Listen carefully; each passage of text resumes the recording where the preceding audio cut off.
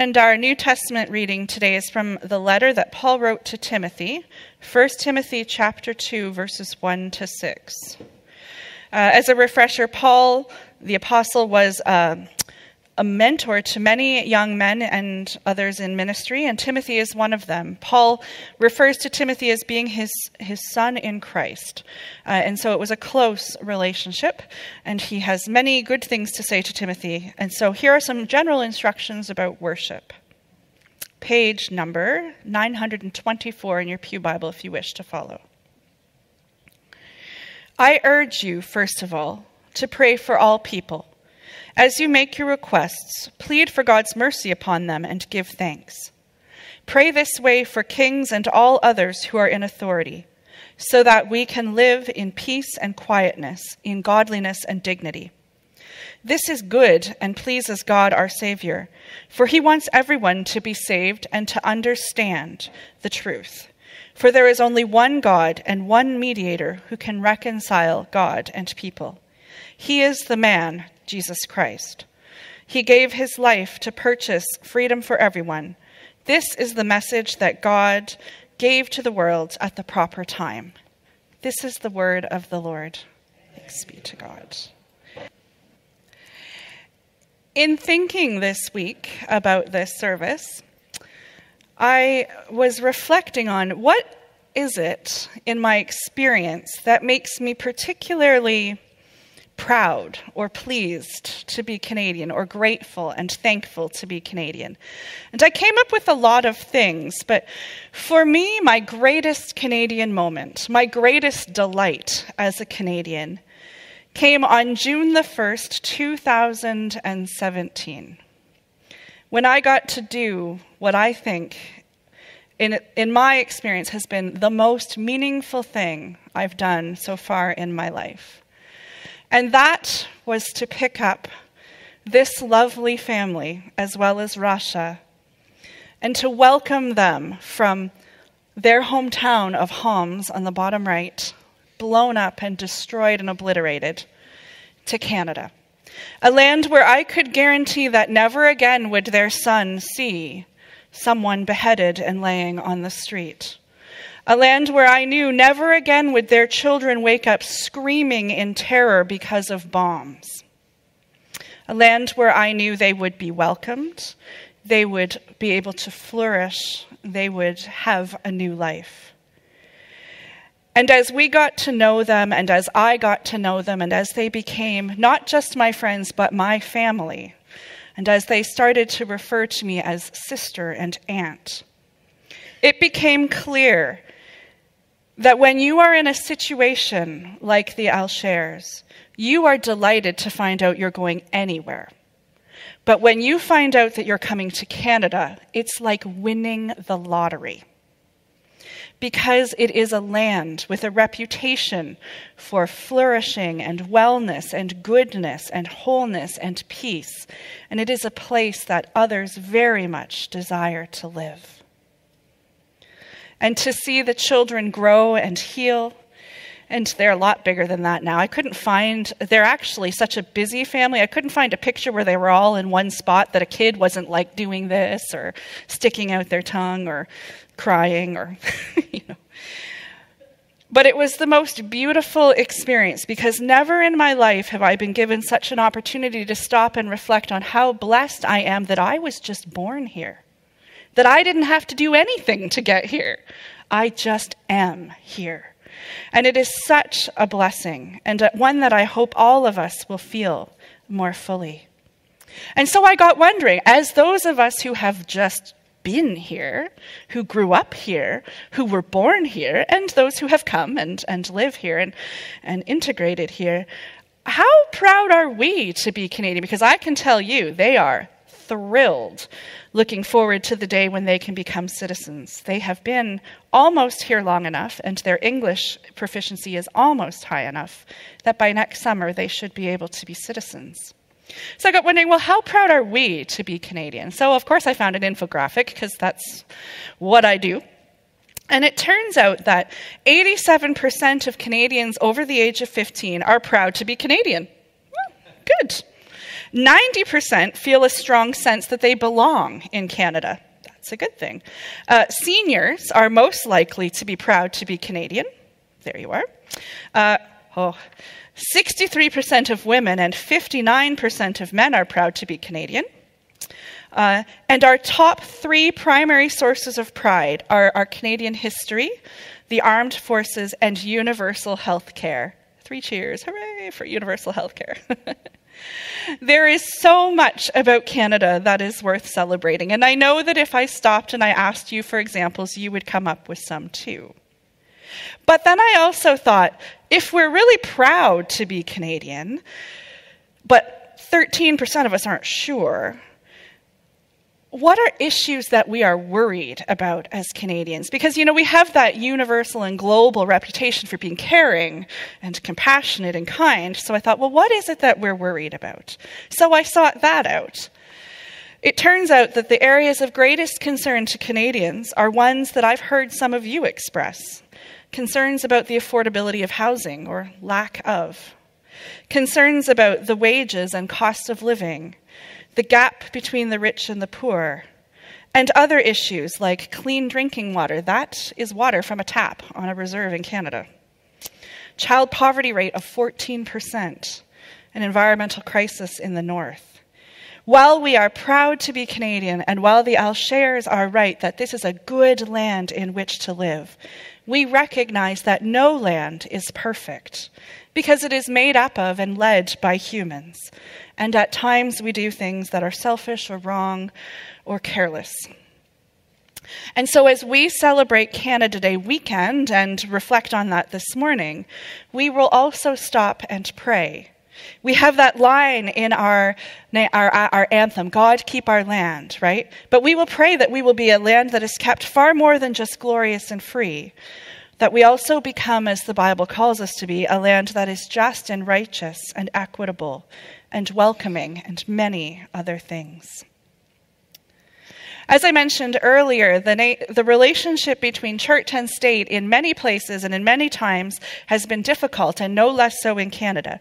We do not officially have a separation of church and state, but we practically do. And I think that in many ways that is good. In the 50s, recognizing that there was this tension of being Canadian, but also being Christian, and where does our loyalty most lie, and how do we live as Canadians and as Christians, and all of those things, and what's the role of the church, and what's the role of the state, and how should they work together, and should they work together? Especially as our denomination wrestled with some of those things around residential schools and the stuff that we talked about last week. They came up with this document, the Declaration of Faith Concerning Church and Nation, and I am not going to read it all to you because I like you. But I'm going to paraphrase it for you. In that document, as Presbyterians, we're reminded that Jesus Christ is above all things, that he is not only the head of the church, but as part of the Trinity, he is the head of all things, that Jesus Christ and God the Father and the Holy Spirit have power and dominion over both the church and all nations, including ours. And it is his desire to use them both in different and unique ways. As the church, we know we are called to serve him, to proclaim his word boldly, to administer the sacraments, which are signs of his grace that we experience together, to live out our faith, and to work from a place of love. His desire and intention for the state, for the nation of Canada, in our case, is that it will administer his justice and benevolence, that it will discern and create and enforce laws and policies that promote the well-being of all of its citizens and work to avoid discord within the nation. This declaration, the existence of this policy, reminds us that every level of power in the nation, cultural and political and religious and economic, can only properly function when it is being obedient to God's word and the ways of his kingdom. And we know that that often isn't the case. We see that. We pray about that. We worry about that. We talk about how to live in the midst of that. And while we might have overlapping concerns, while we care for the poor and the nation is to care for the poor, while we want justice and the nation is to want justice, there is to be a differentiation between us. Neither one is supposed to overtake the other. But most importantly in this declaration of church and nation is the reminder that one of the primary ways that the church can be involved in ministry in our nation is to engage in what's called intercession, praying on behalf of and praying for those in authority and for the nation itself. Praying that the overruling power of the Holy Spirit will bring into fruition what's good and uproot what's evil in our national life and in our international interactions. This idea of praying for those in authority above us, particularly civil leaders, is found throughout Scripture in many passages. In 1 Timothy that I read this morning, Timothy, the older and more experienced man in faith, is speaking to his protege, his son in the faith, Timothy. And he tells him that it is important above all to be praying for one another in worship.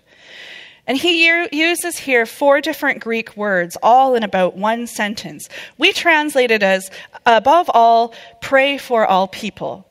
But it actually would be, if we took the Greek like word for word-ish, above all, appeal for a particular need, make petitions, boldly request, and express gratitude for all people. There is this sense in which praying for one another is a fourfold thing.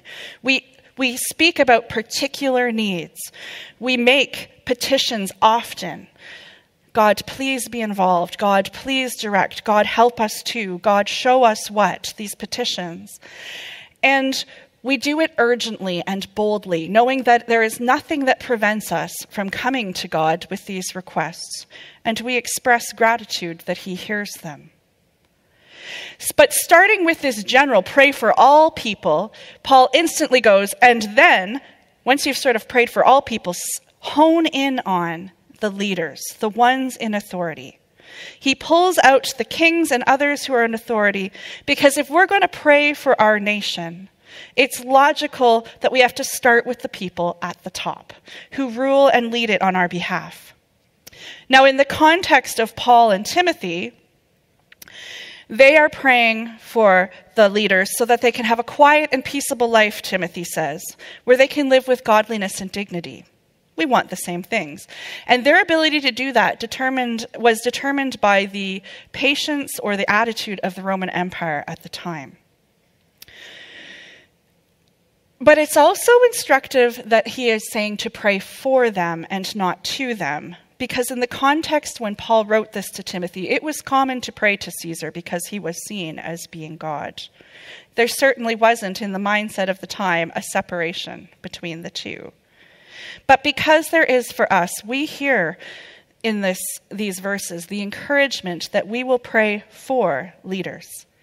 Recognizing, as he says in the following verses, that there is only one God and head of all things, and that is Christ. And so recognizing the authority of Christ and that he is above all and can use all things and all situations, we pray for our nation and our leaders, asking that God would be active in changing and transforming, in bringing about his will. Psalm 72, which shows up, that line from sea to sea, shows up in our national language and creed. In Psalm 72, whoops, that's not what I wanted yet. In Psalm 72, we are likewise advocated, or it likewise advocates for and encourages us to pray for our leaders as representatives of the nation. And in fact, that whole psalm deals with prayers for the king, right? So this week I got wondering how often we stop and pray for our leaders. I found this because I thought it was kind of funny. It's going to be a long 10 months. It's obviously written in January. But I've been wondering, what if, I had mentioned when I came back from that Presbyterian pastors retreat in Puna, Canada, that I'm trying to spend more time at like Tim Hortons or Green Bean just listening to what people are talking about. People really complain a lot about politicians and about our country. That's what I'm learning. And still, the Tim Hortons in Hanover is widely fascinating, the new one. So I got thinking as I listened to a couple of guys about minute 35, still grousing about a particular Trudeau. I got wondering, man, what if we took all of the time that we spent complaining about our Prime Minister or our MP, now he gets a little bit, or our Premier, he gets a little bit better fare at the Tim Hortons, but not much. Or our MPs or our MPPs or our mayor. What if we took all of that time societally, or even as the church, that we spend complaining about those people, and instead offered up intensive prayers for them and for their leadership and for God to work in and through them? And what if we did that in equal proportion? What might the effect be on our nation, or on our mindsets, or on our society? The Anglicans, God bless them, prescribe as part of their weekly worship prayers for the Queen and others in authority. Perhaps we should consider doing likewise. But then I got thinking, all right, so if we took all that time, and instead of complaining about the politicians, we prayed for them, what would we pray? What would our objective be? I mean, we could pray for like wild military success, although that wouldn't be my prayer. We could pray for a booming and thriving economy, or the quelling of all political dissension, or the greatness of our nation to be known. But what is it that God would have us pray for? And Psalm 72 answers that, but the answers are very different. Psalm 72 demonstrates to us that we are to pray that our leaders will treat the poor with justice. And justice is not just fairness or the good being rewarded and the wicked being punished. But in the biblical sense, justice is almost subversive because it shows God's desired state of affairs when the poorest are cared for and the wealthy don't complain about it, when the last are first and the first are last. A society is just to the degree to which every person has enough and is lifted up. In the Old Testament, the kings that are seen as good are not the ones with the most chariots or the biggest treasury, but the ones who in wisdom ruled, seeking God's leadership, caring for the poor and defending the needy. Because that is the other thing that we are told. We are to pray that our leaders will help us as a nation to defend the cause of the poor and the fatherless, to crush oppressors and deliver those in need. And that they will do this so that righteousness and peace will abound. And here again, righteousness is not just a shallow word. It's not just a goodness, but it's being in sync with God's ways and embodying His will. These are the ways that we are to pray for our leaders and our nations, that we will be a nation who, because of our love of God, or for many, in spite of our love of God, will still do the will of God, which is to ensure that all flourish, that this land is glorious and free for all people. These are two ancient scripture passages, and they are written in an ancient political context. But the designs of God that shout from these verses are throughout all of Scripture and echo across the centuries. And they raise hard questions for us as the church today. Do we believe that all authority truly belongs to God? And do we believe that prayer for those with earthly authority is necessary and can be effective? And if we answer yes to those, what are we going to do with these encouragements to pray for our leaders and for our nation? This would normally be the time in the sermon where I'd give you an application piece. But today we're going to do the application piece. Feeling strongly compelled by Scripture and my own understanding of the theology of church and state, which I have thought about a lot, and wrote a thesis on, if anyone's interested.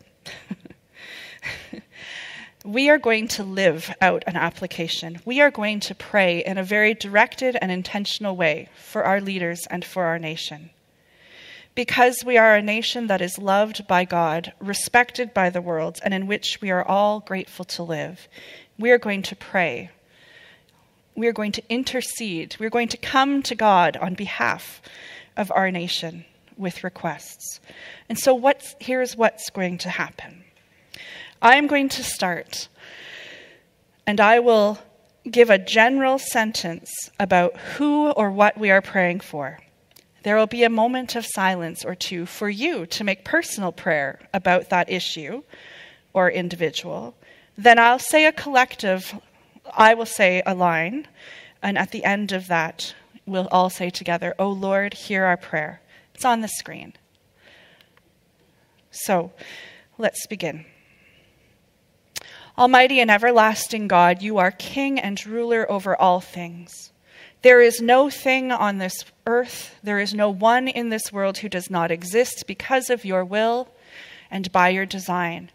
And there is no one or no thing that is above you or usurps you and your power. And recognizing that you are the King and ruler over all things, and recognizing that you have a plan and a call and a design for our nation, we, your people, humbly come together in prayer for our nation and for our leaders. We ask that you would hear this prayer, that you would make us faithful in continually offering such prayers to you, and that in offering it we would be confident in your ability to act. And so, Lord God, this morning we pray for our Prime Minister and for all of the MPs that serve in Ottawa, and for our Premier and all of the MPPs that join him in Toronto. We pray, O Lord, that you will give to the leaders of our country and our province wisdom to seek what is right and the goodness to do it. O Lord, hear our prayer. And Father, we know that there are represented here among us people from both Hanover and Brockton. And we think particularly this morning of Chris Peabody and Sue Patterson, our mayors, and for all those who serve on the councils in our municipalities. And we ask that you would direct them, that they would seek you. Hear our prayer for them. We pray, O Lord, that you will give the leaders of our municipalities the wisdom to seek what is best for the flourishing of all and not just for some, and the resolve to do these things. O Lord, hear our prayer.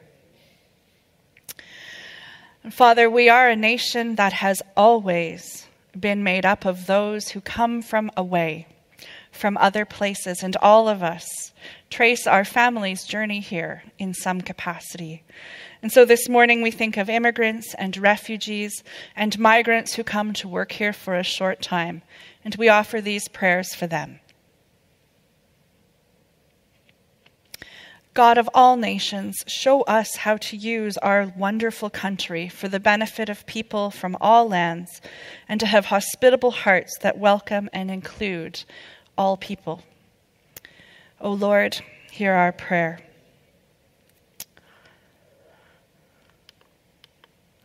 And Heavenly Father, particularly as Presbyterians in Canada, we know the truth of the difficult relationship that has been had between our nation and our churches and our Indigenous people, and of the journey of healing that continues to unfold. And so for the First Nations, Inuit, and Métis people of our nation, we offer these prayers. Healing God, we ask that you continue to bring healing and wholeness to Indigenous communities. Bless them and increase our nation's commitment to journey with them. O Lord, hear our prayer. And Father, there are many men and women in this nation who volunteer to serve us and who we call and ask often to do very difficult things, sometimes at the expense of their own sense of humanity. And so we pray for all those enlisted in our armed forces and in the reserves, offering these prayers for them.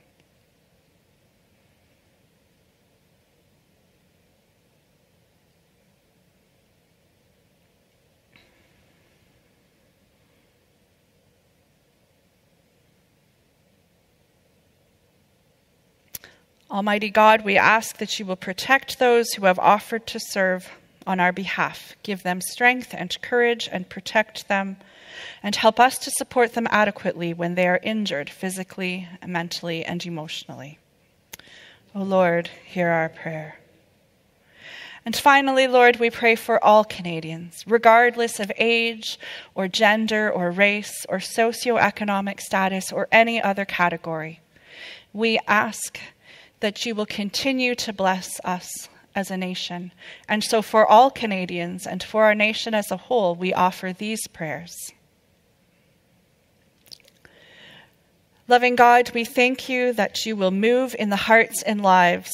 We ask that you will move in the hearts and lives of all Canadians, bringing our will and our priorities in line with those of your kingdom. Send into the hearts of each one the transforming power of your Holy Spirit, so that as a nation we might seek first service of you and then of one another. O Lord, hear our prayers. And now, Lord, hear us as we pray together the words that your Son Jesus taught us, saying, Our Father, who art in heaven, hallowed be thy name. Thy kingdom come, thy will be done on earth as it is in heaven. Give us this day our daily bread, and forgive us our debts, as we forgive our debtors. And lead us not into temptation, but deliver us from evil. For thine is the kingdom, and the power, and the glory, forever and ever. Amen.